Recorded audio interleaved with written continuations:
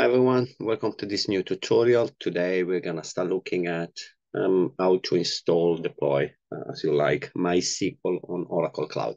Now, and on Ubuntu instance. Now, the installation process is extremely straightforward, so it takes like no more than 30 seconds really.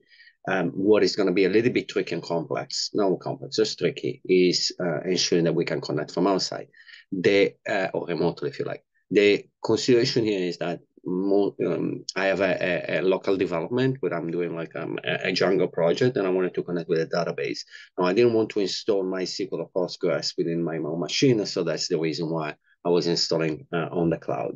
And then, because I have to connect from my on-premise, if you like, I need to make sure that the connectivity is available from outside or OCI in general. Okay, so without any further ado, previously we had configured some different instances. So today we're going to install everything on this IMD. I don't want to cheat on the ARM instance. It's actually been already installed because I was trying it and make sure that all the commands work. So what are we going to do now next is to SSH within our instance. So here is where you have to include the SSH key. I have used to reuse the same key to avoid losing it. So let's go. Now we're gonna, as we said, connect. And now I have a copy and paste. Sorry, I have another notebook on the other side of the screen where I can just copy and paste a few notes. I will link in the description where this tutorial is actually located. So we go and apt get update. After that, we're gonna do an upgrade. It's not strictly required, but just as a best practice, I would say. So we're gonna go for it. Everything was already installed, was already upgraded, so it's not really anything that the system is doing. Then we do a good sudo apt install MySQL server. So this is the command to install apt to install the MySQL server, which we're then gonna create the database, the user, etc. So we're going to connect to it. Now, there's this command. Before it was not, like a few months ago, was not there, but it doesn't really matter. Just click OK, and then we can go. Okay, so you're basically done. Now MySQL is installed, so everything you wanted to do is to do that. You're actually ready to go. Okay, so now next step will be to start changing configuration and create the users, etc.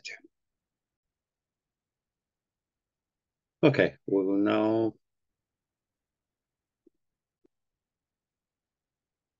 Okay, now we have installed the MySQL. So what we can now do is to try that everything is actually working. So we can see, for example, what's the status here? All right. So as you can see, it's already active and running. I do believe we need to have an enable command here just to make sure that it's gonna start a startup. So we don't have to install everything. Okay, and now what we're gonna do is just to check the installation. It's okay. So we do a MySQL -v to check the version. As you can see, it's installed. It's an 886 64 boot. Now, what we're gonna do next is to, I would say we go through the configuration first. So what we're trying to achieve here is to create a user, create a database, being able to connect, sort it out, all that part. But I want to do on a step-by-step basis so you'll see what the issues actually that you may have faced. Okay, so we now have sudo. We can log into MySQL. It doesn't require any password at the moment. But then we are gonna do some change. So first of all, we're gonna change. Actually, I'm gonna show you something.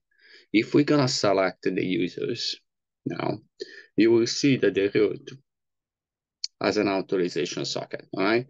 And it's the host is localhost. So we can modify this one to actually access the root to a password. So this is what we're gonna do next. There are a lot of guides around this one, but I haven't really found why some of the changes were applied, and I couldn't really repeat why. I couldn't really repeat the procedure. So we now have included the password. So if we do the same user check. Now we see that we have the password to log in. If I exit now, and if I try to do sudo MySQL as before, as you can see, you cannot, and you cannot access because you need a password for the root user. So the way to do that is to connect this way. So with a different user, as you can see, MySQL connect with root, and -p means that it's going to require a password. So now we have the password. The password is the same that we used before. We just create it. So if I do this, I should be able to connect. Perfect. So what we're going to do next is then to create a user, okay, that we're going to use to connect remotely. Now, the funny thing is that it's a very simple process. So we can create it this way. What I want to check is what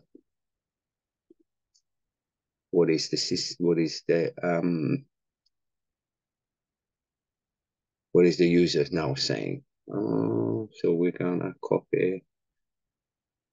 We just want to copy this command again. Right. There is no, if you go arrow up and down, it's not gonna show now because the commands were given to the previous user. So what we're gonna do here is to see that the router now has a nice native password. There's a localhost. Okay, so everything is fine. What we're gonna do then, we said we want to create the user director, and here is we need to change the password, right? The type of password as we did before. To do this, we do an alter user in this with this command. Okay, so we create a native user. The command is gone. It worked. So check now. Okay, so we have my native password on localhost. So now localhost director would be able to log in. We're not gonna even try. It's very straightforward. So just put the user and password, and that's what it's gonna happen. But what we want to do though is this user cannot connect remotely because it can only connect from the localhost. So if you're gonna try to connect remotely, it won't work. Now the trick thing is that you're gonna need to use this symbol here. That's something I didn't understand. I thought it was just a placeholder for something else. But this is what the command should look like. Now it's fine. So if we check again on the users, you will see that now is yours. So now this user can technically connect to our database. First of all, we need to create actually the database. So let's do that. The command is just create a database. So we're gonna do that in a sec. Okay, so we create a database now. We already have the user, we get the database, okay? And now what we need to do is to assign the privileges to access this database. We do something extremely straightforward. So we just give all the privileges that there was a root user for the remote connection. So we do, this should be the command. Actually, it worked. So we should have granted all the privileges to access the database. So now, I think we're done with MySQL. So nothing more need to be done here. But as you can see, now I want to show you something. So I'm going to show you that if we're going to try to connect with to the database, it won't work. So what we're going to try to do here, I'm using PyCharm just because it's extremely straightforward as a database management system for just connectivity, really. So we want to create a new connection. Okay, data source is going to be MySQL. You can use anything else, but really this is just a simple way to do this.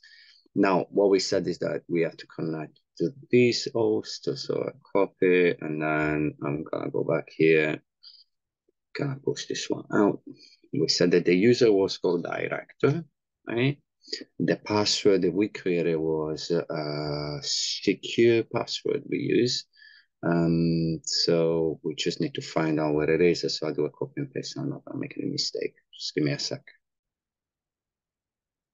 Okay, so first of all, it was director, and then the password should be, yeah, secret password. So take this one, I'll put it here, then the database that we create is called access. Now I do apply, yes, for all, do okay, cool. Now, just a check of it, and you should not be able to connect. So this one is the MySQL database we're looking at, right? So I'll do this and do actually test connection. You will see that it's not going to be able to connect. After a while, it's going to just going to give me some error. Okay, as you can see, we got an error message. The system just didn't connect. Okay, so we have a few more things to do, and we are going to do then those next. So first things first is to install, no, sorry, change the configuration file. So we're going to do this one next, and then we'll take it from there. Right, so which is the file that we need to check? Perfect. So what we're gonna do now is to change the configuration in one of the files from MySQL. So this is the command that you're gonna need to run on your Ubuntu, and this is the file. It's a sudo no, it's very straightforward things as well. So we are gonna change this being address to from anywhere. Okay, you can also restrict to some private or public addresses or fine, but just to make things easier, I don't want to link to just this address. Can be done, but actually, sorry, it's no one. It won't be this one, but would be the where the request is coming from. So it would be my actual own machine with the public IP address, but it doesn't matter. We're not gonna do that. So we do a Control X and then yes, and then enter. Okay, now this is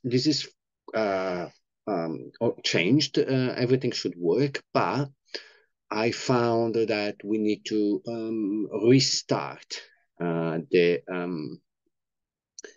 server. Otherwise, the changes are not going to be picked up. So what we're going to do now next is to restart MySQL. So we're going to avoid to do that next. Now, I want to show you that we still cannot connect to our databases. So our databases is here. If I do a refresh, I should hit some issues now again. I'm going to show you the error in a second. Okay, as you can see, the operation came out, so we won't be able to connect. Okay, so what is that missing? I'm missing a few more things. So first of all, we need to open it up a door into on the subnet where the IAMD instance belong to, or is being located. So this one is the subnet. We're gonna go into the security list, and now we're gonna add the port for, okay, so first of all from everywhere, and then we add the default port for MySQL 33606. Here you go. So you can add also description, we won't do that, it's not needed.